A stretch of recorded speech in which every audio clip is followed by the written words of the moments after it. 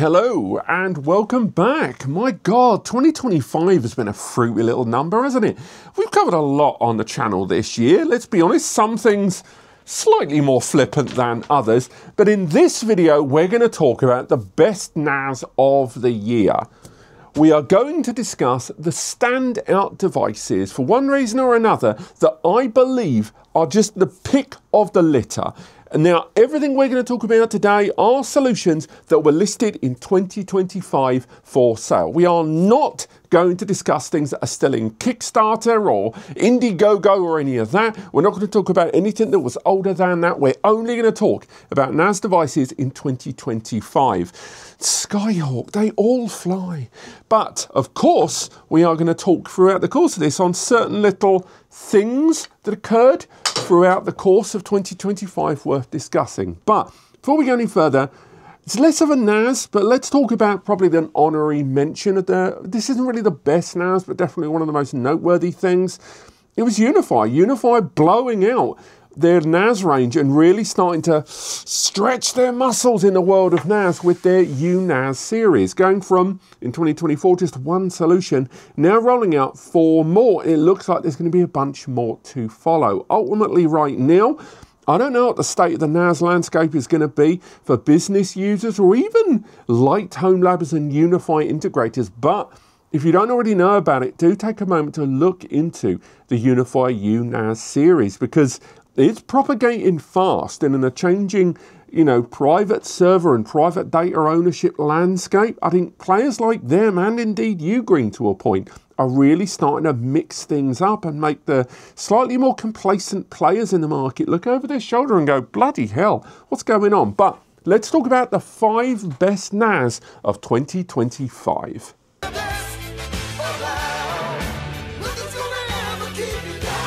The Ustar WTR Max, for me, just changed the game in terms of what ready-built OS-free NAS solutions can be and the price point they're supposed to be. We are talking about a 6 hard drive, 4 M.2 NVMe, dual 10 GBE equipped, AMD server ready, ECC memory supporting NAS solution. Now, again, I've reviewed it, check it out, it's linked below, but again, go over to Wendell Level 1 Tech's video and Raydale's review, but not a review video, for a better understanding about the diversity of this hardware and what it can and can't do. But what it stands for me is a great solution that has challenged the price point, not only of turnkey NAS solutions for the likes of Synology and QNAP and more, but also DIY, because the sheer grade of hardware it rolls out with, and the cooling, by the way, the cooling on it is surprisingly great for its size, has genuinely changed the game. And I'm really excited to see how they follow up on that, because the Ustar WTR Max is regularly out of stock. It is not an easy NAS to buy. Stock is currently more available, but you can just go to their website regularly and see that it has said our shipping times are behind, we're just playing catch up. Then with another listing on this video as well, having a similar issue. But the Ustar WTR Max is just a fantastic example of design, internal hardware, and meeting user expectations and demand, both in the home lab and potential turnkey community. And that, along with any operating system that you choose to use, rocking on it pretty bloody well, with the odd shortfall, let's be honest, with an OS that's being built differently from the hardware manufacturer. But nonetheless, the WTR Max for me is one of the best NAS of 2025.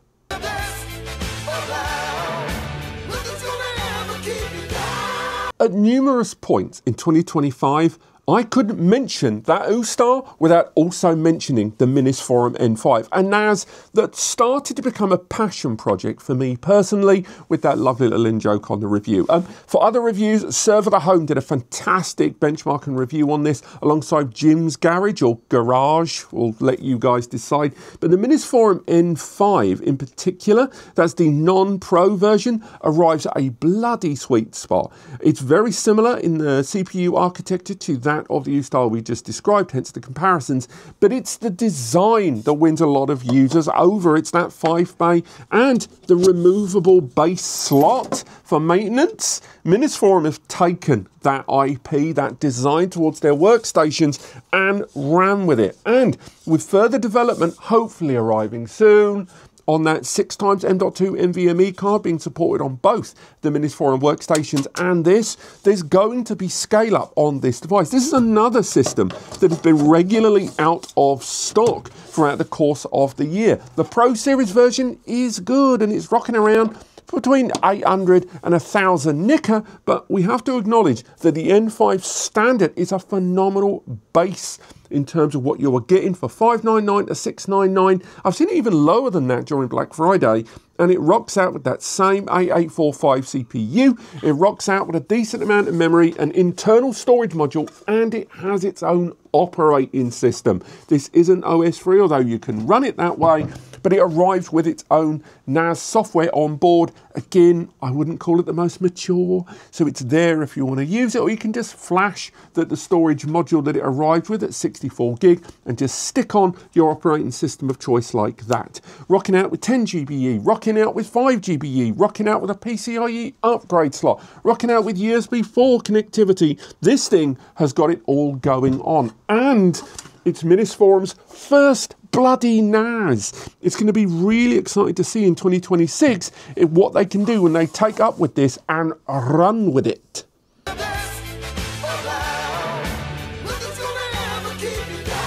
The Beelink ME Mini, where did that even come from? At the start of 2025, the Beelink ME Mini rocked out with an N100 CPU and 6 M.2 NVMe bays, a couple of 2.5 gigs, and a heck of a unique design. Arriving at around the $200 to $250 mark, and again, depending on where you shop around, it's a little bit more than that in some places. This is an all-flash compact system with a sub 10 to 12 watt power consumption when fully populated in idle. This thing was bananas. Again, we've done our review, we've talked about it before. Again, recommended reviews. Jeff Geerling did an incredible review on it, along with Techno Tim and even Lawrence Systems. I was so surprised to see this featured on that channel as well when you think about the audience there. But this thing has been a phenomenon across the whole of YouTube and the home lab scene in general. So much so that when we talk about some of the brands thus far, we've discussed them looking at what they're going to roll out next. And this is one of the few brands that we can talk about it. When I was over in China, in Shenzhen, Beelink went through this entire portfolio plan because they saw how popular it was and are doubling down on the development towards more mini NAS systems. But nonetheless, none of this undercuts that the Beelink ME Mini N150 CPU, 12 to 16 gig of memory, and a little bit of eMMC storage included with it for your operating system of choice. They even rolled on with Linux on it if you wanted to with Ubuntu. There's just so much in this tiny little package, and somehow it doesn't even get that hot. I'm not going to call it refrigerator cold, but when you compare it against competitors that were released just around the same time, like the GMK Tech G9 with the same CPU, and turnkey NAS solutions like TerraMaster that rolled out with their N150 solutions in the second half of the year, the Beelink ME Mini has made a phenomenal impact, and much like the U-Star, has changed what a lot of users in the OS-free ready-built DIY NAS sector consider good value for money, and is one of the few solutions this year that I think a lot of people would struggle to build from scratch and meet the same price point.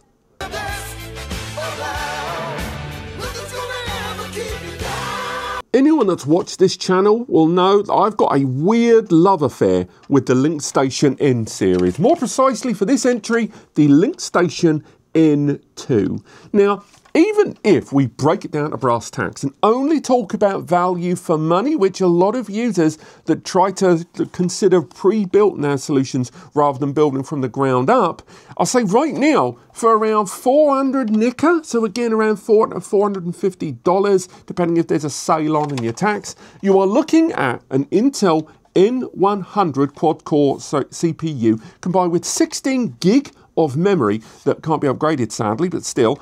Also with 10 GBE on the rear. Also with 4 M.2 NVMe bays. Also with 2 SATA 2.5-inch storage bays. And as if that wasn't enough, and with lovely LED lights knocking around and the whole thing being teeny tiny, it also arrives with an Unraid software license included. So if you look at the cost of an Unraid license that this is arriving with, and you factor that into the price, this thing is crazy. Now, that CPU and the distribution of 3x1 and 3x1, it's not going to break anyone's world. Go to, again, going back to Jeff Gilling, go to his level 2 tech.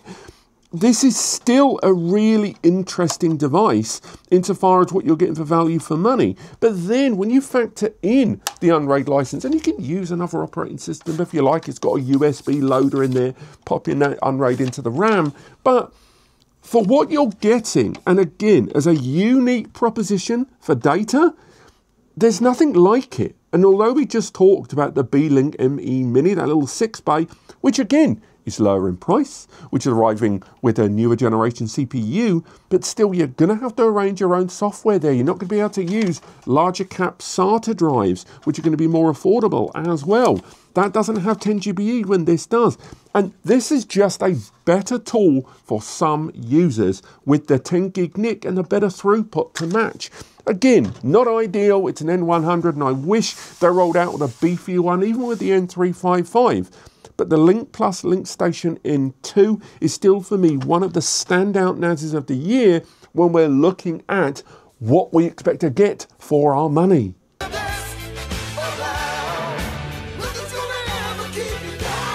Now the Synology DS925, I'm only joking, we're not doing a Synology this year.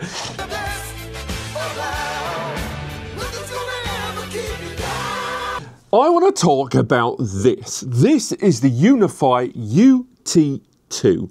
Now, those that have followed the channel throughout the course of this year, I mentioned passion projects earlier in the video. I'll say right now, this is more than just a NAS. It represents a different kind of user. Now, this is a 2x M.2 NVMe NAS system. It's got 2.5 gigabit networking. It has got an 8 core, or technically 2 4-core ARM processor inside with 8 gig of memory. It's got a couple of SD card slots there built into the back. It's got USB Type-C, USB Type-A. It's got USB power. The whole thing has got active cooling throughout, a one-touch copy button, a whole complementary NAS operating system that does pretty much everything except for virtual machines, although it does run containers, and it has an app center, and alongside that can be used in DAS mode, so you can directly connect to it there. It also arrives with a mobile application that pretty much does the works as well. However, it's also got a battery.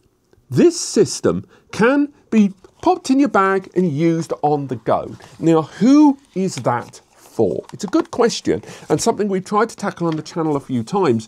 This is a mobile NAS. This allows me to set it up, do my job, do my recording on the go anywhere in the world, take my memory card and then slot it inside and then automatically begin my backup operation, and then I stick it in my bag and go. Now I know you could probably do the same thing with your phone if you're recording on your phone, but if you're using a big hefty camera or a DJI and just removing the memory card, this allows me to take the memory card right at the end of the record, slam it inside this and start not only backing it up but also synchronizing it with a connected USB drive, synchronizing it with a cloud space, synchronizing it with another NAS with hotspot connectivity. This supports Wi-Fi 6 as well as actually being used as an AP as well if you have a bunch of people collaborating on the go at an airport, between shoots, at work, in a library, wherever, and you can run it from a USB battery pack or have up to 2 hours with a 2200 milliamp battery that's included inside. It is a mobile NAS. I am never going to say it will stand up in terms of power or capability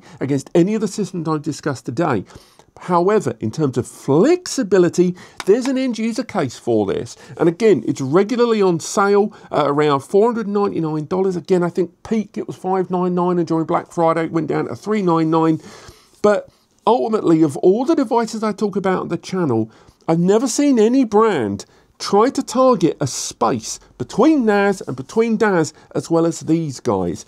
Speak to anyone that's ever had to do a shoot overseas and has had to record terabytes of data, and then it's easier for them to stick storage on a plane and fly it than it is to try to upload it. This gives you a middle ground between the two, where you can create multiple copies while doing other things and on the fly. But there you go. This has been the best NAS of the year 2025. We're going to be doing a few other videos. We're going through some of the smaller categories there, and I think Synology might make the cut in some of those because of that hard drive stuff.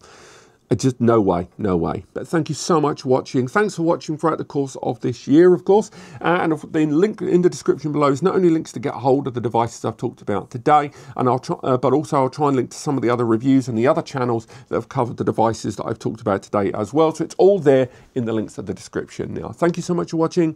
If you found this video helpful, and if you were going to go and buy any of the devices I've mentioned today, and if you're going to use the stores listed below, that's really, really important. Please use those links in order to buy it. Doing so allows you, via no extra cost of your own, to support this channel via via sales commission and just small affiliated links that we use with Amazon, B&H, AliExpress and more.